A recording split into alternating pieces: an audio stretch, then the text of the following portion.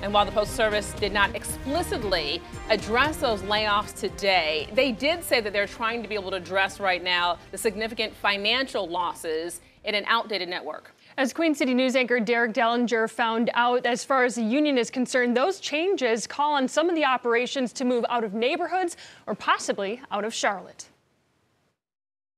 Coming up Tuesday morning, the American Postal Workers Union here in Charlotte is set to have a protest walk about all these layoffs. They say it is bad and that it will affect service. For years, there's been a lot of public perception about the U.S. Postal Service. Some will call it reliable, some will call it a mess, and in the middle of it all, between the organization and those getting their mail, are the postal workers. Those postal workers say, whatever your perception, things have definitely changed in the Postal Service. Miriam Bell is the local president of the American Postal Workers Union. They've gone from hiring to where we had enough people who were working just normal 48-hour work weeks, doing the work. We had flexible workers who could work anywhere from maybe 20 to 40 hours a week or a little more, to now they have some temporary employees who are working ridiculous hours and career employees who are being forced into overtime. Bell says they are the point of contact for many people who get Amazon packages and the like outside of Charlotte.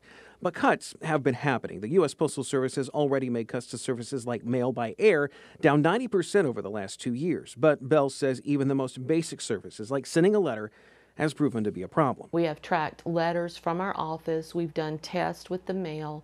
The average is anywhere from 7 to 30 days for a first-class letter across the city of Charlotte. Bell now says 308 people are in danger of being laid off across Charlotte, with some operations moving out of neighborhoods to main centers, and in one case, moving some of Charlotte's mail to a processing center in Gaston County. Queen City News asked the U.S. Postal Service about the changes. While they did not explicitly address the layoffs or the changes, they did say that customers will see no changes to their local post office retail operations. No post offices will be closed, and P.O. Box service will not be changed.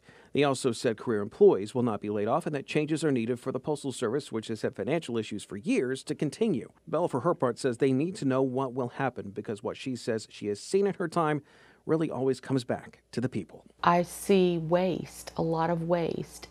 Millions and millions upon millions of dollars on extravagant machines that are usually thrown away because they didn't work. That protest starts at 8 a.m. We're told it will be a brief walk, but the protest itself will last around an hour.